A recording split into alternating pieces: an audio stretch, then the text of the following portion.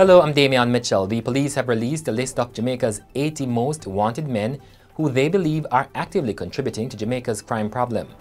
At the same time, the police say there are more than 200 wanted persons across Jamaica's 19 police divisions.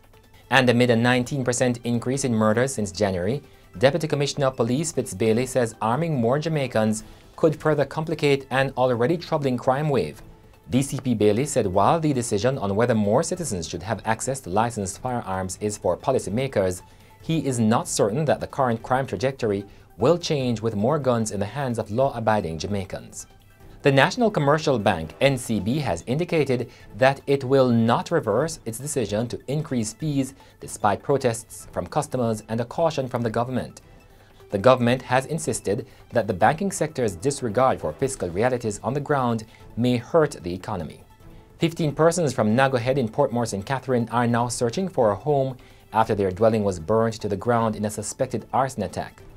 Homeowner Colette Williams, who is 56, said she believed the house was set ablaze amid spiraling violence that has seen several persons killed and homes torched in recent months.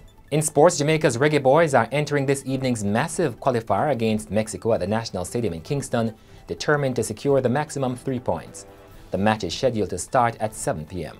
In-year currency trading to date was costing $156.89 for $1 US, the British pound sterling for $213.28, and the Canadian dollar for $130.11.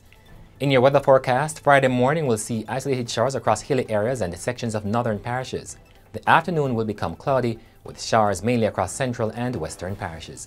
And that's it for the GLEANER Minute. I'm Damian Mitchell.